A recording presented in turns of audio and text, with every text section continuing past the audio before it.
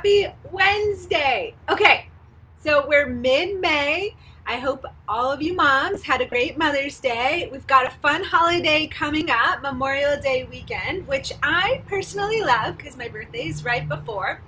And also, it's one of my favorite times of year. I just love summer, and it's really important to me to spend a whole lot of time with family over the summer to create memories. It's also a time to replenish and just enjoy life, right? I grew up in Rochester, New York, where summertime felt like freedom to feel the sun and go to the lakes and get in water and go to beaches and all that sort of thing. And I want that for you too.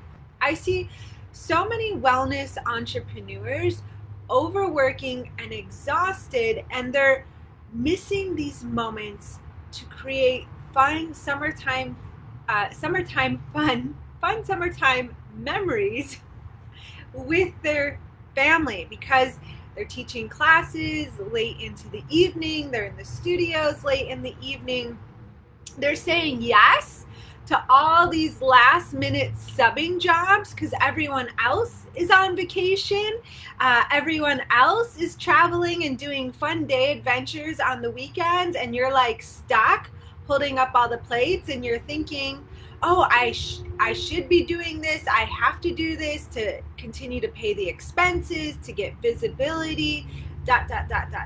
right? So yes, there are times possibly that you do want to say yes to subbing classes.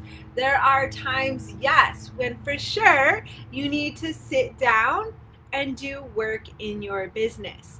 It should not be at the cost of sacrificing time with your family or at the cost of sacrificing time for replenishment yourself, because you know what ends up happening is you don't create a sustainable business. You create a business where you're always looking forward to, like, oh, next summer will be the summer I go on a family trip.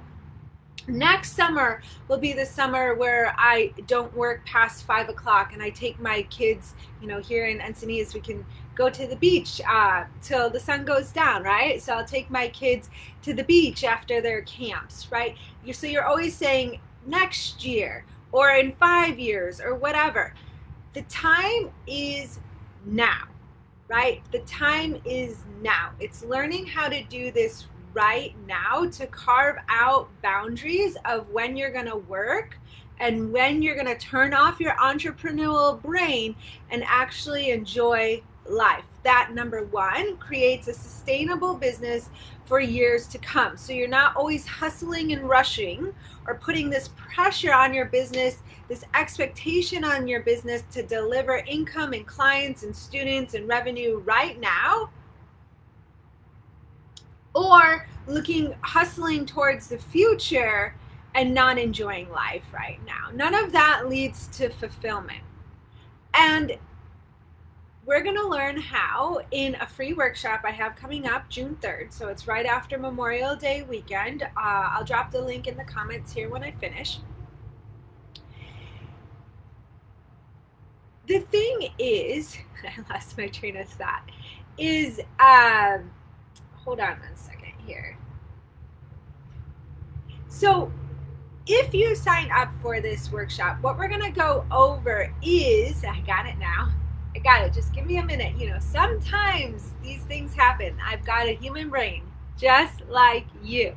So what we're going to go over is how to create an ideal schedule, one that creates sustainability in your business, one that you wake up in the morning and you look forward towards your days, one where you feel fulfilled because, yes, you're fulfilling your calling, your messages, and you're getting to spend time with family. Like, you can be the one taking a picture of your kid with purple popsicle all over their face and sandy legs and arms, where you're like, oh my gosh, this kid needs a bath.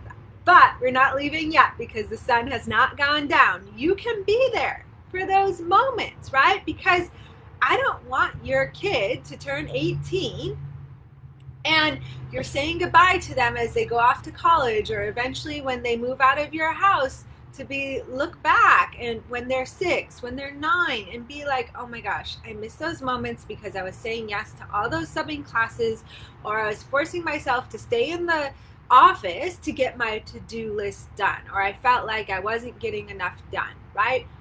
That is what will lead to regret. That's what leads to a lot of guilt, and we're going to prevent that. And here is the thing. So if you look on the registration page to sign up for this workshop, it's free. You'll see, create more time for fun this summer and earn more revenue. And it seems like a lofty goal. Like, how can I create more revenue if I'm not spending more time in my business? Because it's a societal thing. It's something we've learned that when we do more, when we spend more time, then we'll create more revenue. But that mindset, that philosophy is outdated. And truthfully, here's the thing. If you disrupt that pattern, if you break that habit of hustling and overworking to create more revenue in your business, and instead you start putting in these sometimes uncomfortable boundaries of turning off your brain, not reaching for your phone, putting your laptop away, and spending those day trips to the beach with your family instead, for example, you'll start Monday off feeling more energized, replenished. Your brain will be working at a higher caliber. It'll be more efficient. You'll problem solve with greater ease. You'll be more creative.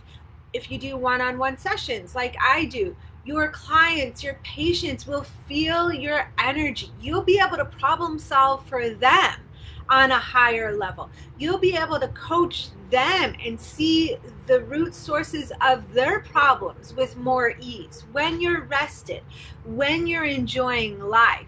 So it's not about doing more.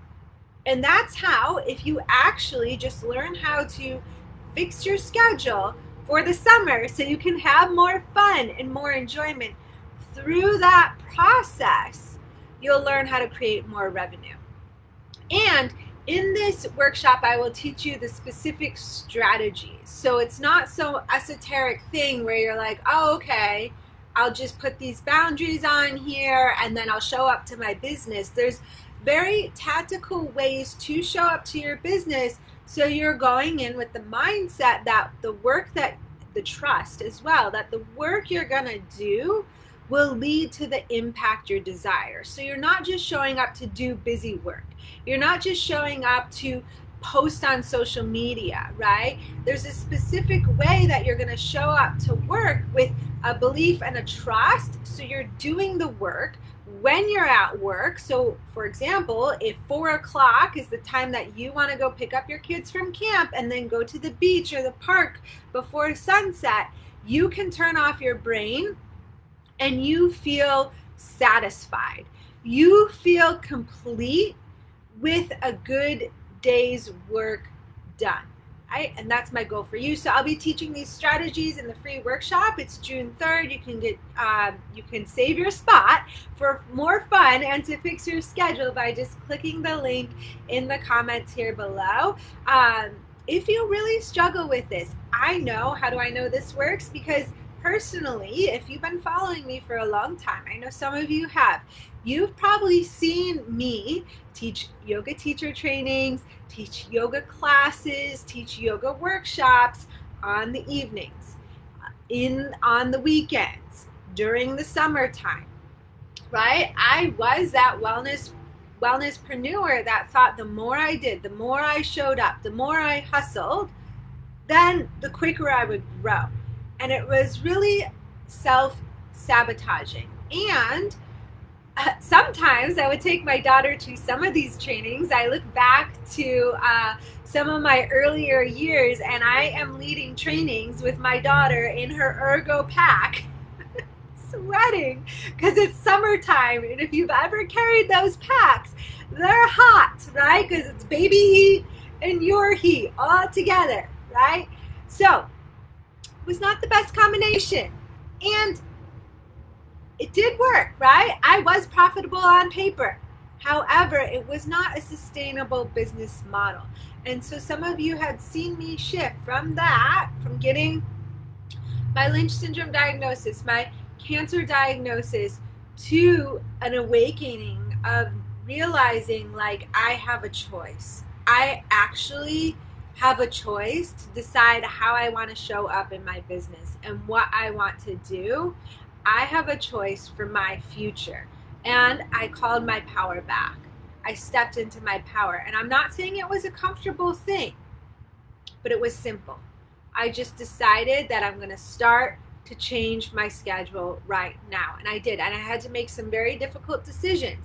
However, the benefit of that is now this summer, like you've seen last summer, my daughter and I, we went to Zion. We had a wonderful time.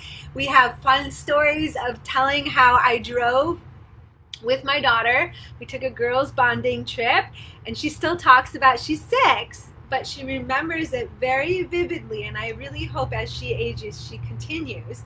But she remembers us driving to Zion. I have a little Honda Fit, and the air conditioning doesn't work so well, and if you ever have drove, if you have, let me know, from San Diego to Utah in the summertime, it's pretty stinking hot, and you have to time it. Like we left, when we drove back, I got up at 4 in the morning and left Utah at that time, because on the way there, when we drove through Nevada and Vegas, it was smoking hot. And if my air conditioning doesn't work, I was literally pouring water over my head while I was driving, because also it was my first summer being in menopause, coming off of my surgery. So I was dealing with hot flashes for the first time as well. It was quite an experience, and we laugh about it to this day. And we laugh about getting up so early in the morning and driving back, and when it was dusk-o hours. We created so many memories on that trip. And also we had some family camping trips with my husband. We went for long weekends. That's his favorite thing to do. So we created so many memories last summer, and I'm looking forward to this summer. We're going to, Kaylee and I are doing our girls trip to New York. We're going to see one of my good friends from elementary school and meet her children. And we're going to go camping again. There's just so many fun things. We're going to go to the beach on the weekend here in Encinitas. What can you do? What can you do, right? And the best part of it all is I get to still show up for you and do the work that I love, and I feel so much more energized. I look forward to my days instead of waking feeling exhausted and tired.